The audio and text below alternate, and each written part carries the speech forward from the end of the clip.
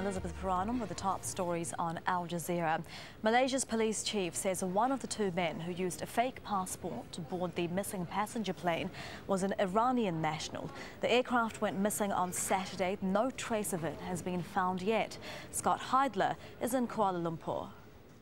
Now, this announcement came from the Inspector General of Police here in Malaysia. He said they're still investigating the second man. His identity has not been revealed, although it's been said that he is not Asian. Now, the police head went on to say that he does not believe there's any terrorist connection to this. This was about him immigrating to Germany. That's where his onward ticket from Beijing went to. So now that we've been able to get a little bit more information on these two men, the investigation into everybody on the plane by Interpol and other intelligence agencies from other nations is ongoing. But for these two cases, and these were the prominent cases of question of the people on that aircraft, at least one of those has been answered.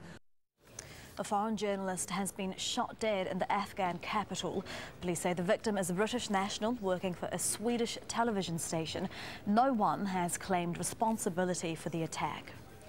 At least 20 Indian police officers are feared to have been killed in a Maoist raid in the state of Chhattisgarh.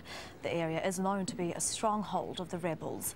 And you can find the latest on all those stories and much more at aljazeera.com.